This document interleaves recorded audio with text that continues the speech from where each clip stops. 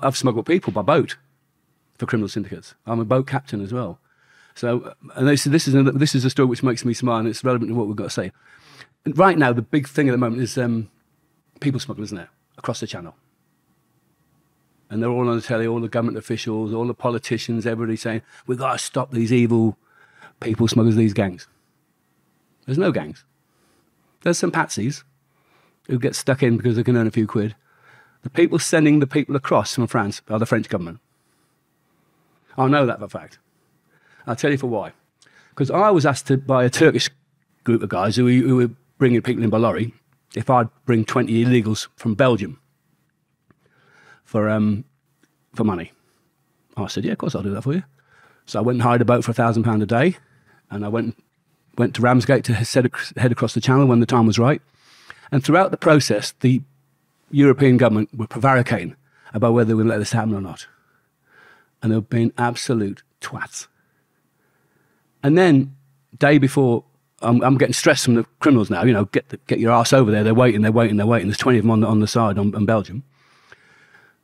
And the day before, the boss rings me, he says, Rob, there's a problem. He says, they want you to give a full safety briefing when the illegals come on board and issue them with a Department of Trade standard life jacket each. Right? Now, I was undercover 17 years. No criminal syndicate gives a fuck whether you make it or not across that channel, because you've had your money. You've paid up front. Don't matter. They will not be forking out on shiny new red life jackets for every person on that boat. And that's what's happening now. Every person coming over this channel now on those boats is wearing a Department of Trade issued life jacket, and that's a government stipulation. That's not a people smuggling stipulation. That's not a criminal stipulation. Criminals don't give a shit. So when you talk about people smuggling, is that human trafficking? Human trafficking, yeah. How bad is human trafficking in the UK? Again, I never really got involved in it. So I don't know.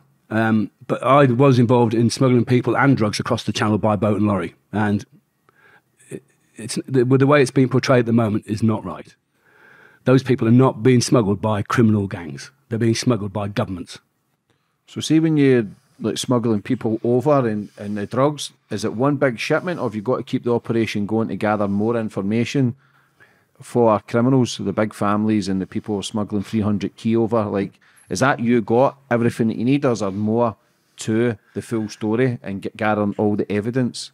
No, but generally with an undercover officer being deployed, you get the evidence as the job progresses. You don't just go, you know, like if for example, I'd meet somebody and say, I want you to move some gear. And I go, yeah, well, how do you want to do it? And then he'd say, how do I want to do it? And then I'd say, well, I can do that, but I need to get this, and this.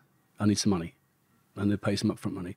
And then somebody else might come along, higher up the food chain to be happy, to, like, you know, make sure everything's hunky-dory. And then you'd go off and do it. Pick up whatever the commodity was, whether it be 3 tons of puff, 20 keys of heroin, 50 keys of heroin, 300 keys of Charlie, come back. As soon as the people pick that gear up, nicked. When does entrapment come into play? Entrapment comes into play if they're not involved in that course of action themselves.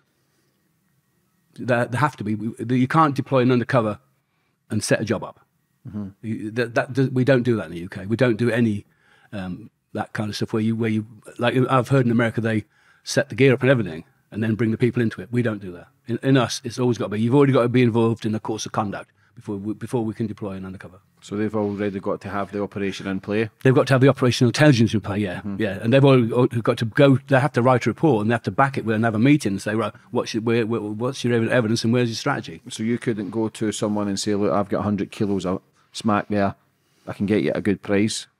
No. This wouldn't happen. And the problem with it, when people talk about corruption, the big problem with corruption is, for me, is what's to stop somebody snitching on me when I'm corrupt and setting me up? Because the old bill do set the old bill up now on traps, on undercover traps. Mm-hmm. You know, they try and catch bent old bill with undercover old bill. So if you're undercover, they'll put people undercover to try and trap you? Not an undercover officer. Well, if they thought it was Ben, yes. If they go in from, say for example, and this is a hypothetical situation, well, Rob's undercover and he's working the lorry and he's bringing back 300 key of Charlie, but he's banging 10 key on top for himself, they'd get me as well.